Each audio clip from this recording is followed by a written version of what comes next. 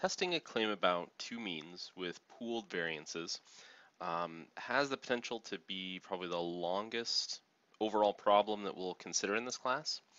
We might have another one when we look at regression that could be a little bit longer. But there's going to be a lot of steps. So this first example, we're going to work completely from start to finish. Then the others, we're going to kind of skip through some of those steps and just look at some of the numerical results and some conclusions. So we have information on the visitors to Utah Welcome Centers. We want to test the claim that Utah sees, on average, more tourists in summer months than in summer months. So we'll begin by assessing the normality of these data sets.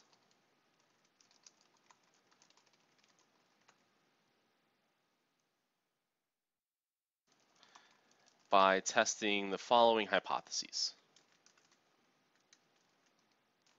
So our null hypothesis for the Shapiro-Wilk test is that our sample data comes from a normally distributed population. The alternative hypothesis, that our sample data comes from a non-normally distributed population. And we need to conduct that hypothesis test on both of our samples. So we can do it by selecting stat, goodness of fit, normality test. If you hold control and click, or hold command and click if you're using an Apple computer, select both of those data sets and we can conduct the Shapiro-Wilk test on both data sets at the same time to generate these two p-values, so 0.0857 and 0.9876. So our p-values are 0.0857 and 0.9876, which are both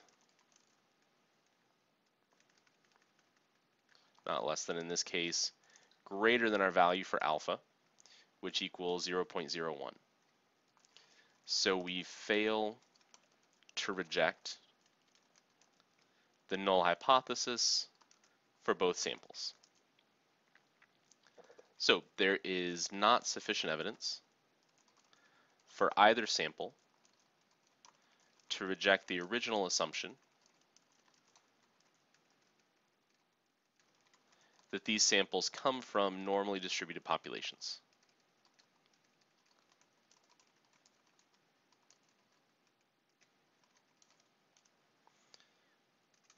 So that means the conditions are met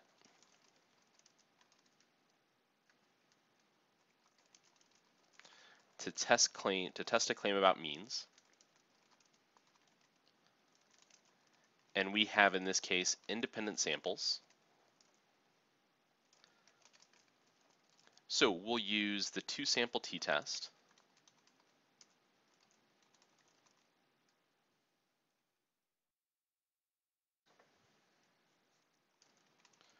to test the claim. But the first thing we need to answer before we actually even get into testing the claim, so we've already conducted one hypothesis test, just verifying conditions. Now we're going to need to run a second test that verifies if the conditions are met to run a pooled test. So first though, we'll test to see if the conditions are met to run a pooled t-test.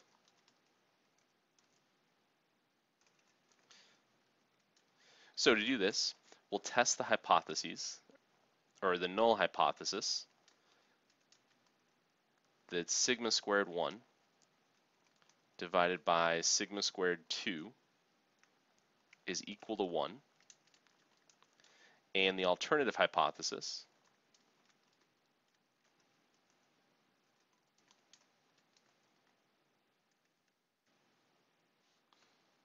that didn't work out quite right. Sigma squared 2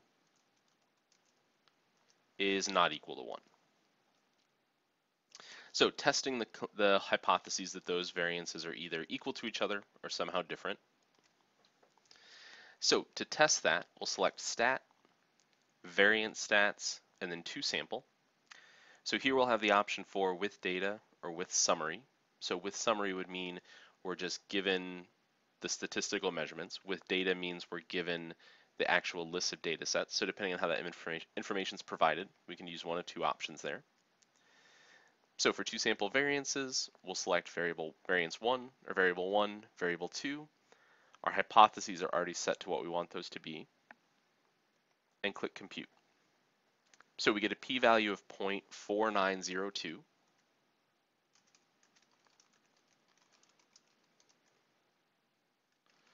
Our p-value is 0.4902, which is greater than our value for alpha, which again is 0.01.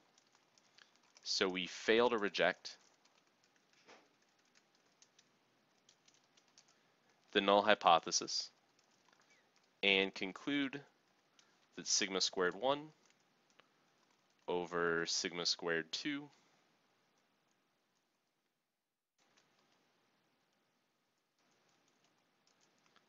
is not equal to 1. Or I'm sorry, is equal to 1 if we're failing to reject the null hypothesis. So there is not sufficient evidence to reject the original assumption that the variances are equal. So the conditions are met to conduct a pooled t-test. So we've conducted two hypothesis tests, but have not yet got to actually testing the claim in the problem. So all of this so far has just been set up so that now we can actually test the hypotheses that we're interested in, which in this case is the claim that mu1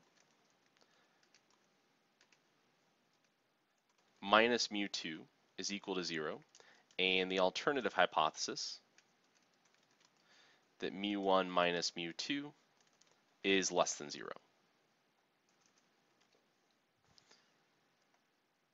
So we'll select t-stats to sample with data. We'll select variable 1 and variable 2, and since we know that, or since we came to the conclusion that our variances are equal, we can leave that pool variances option checked, update our alternative hypothesis, and click compute to get a p-value of 0.0002.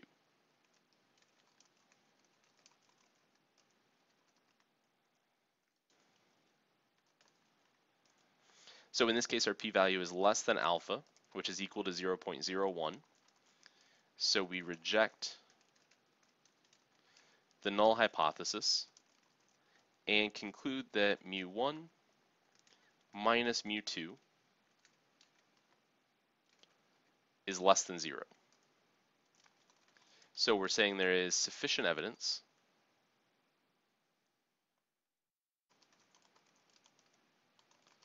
to conclude that, on average, Utah sees higher numbers of visitors